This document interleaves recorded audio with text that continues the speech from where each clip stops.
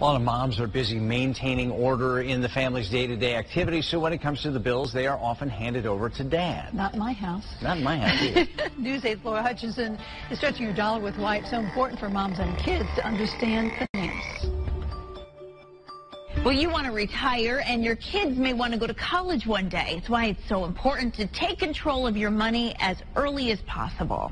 We all know moms are busy raising kids, planning meals, and getting the little ones to practice on time, sometimes working full-time on top of it all. But relationship expert PattyAnn Tublin says it's important women add the family's finances to her to-do list. There's this whole mindset that when we get married, the husband will take care of us financially, and so we just let the information go. Local financial workshops are scheduled this summer to help women and their kids build an understanding of monthly finances, making goals, and building a plan to achieve them. It's also about talking to your significant other about what's coming in each month and how much is going out. They might not realize that they're spending more money every month that is coming in, and they're running at a deficit month after month, year after year.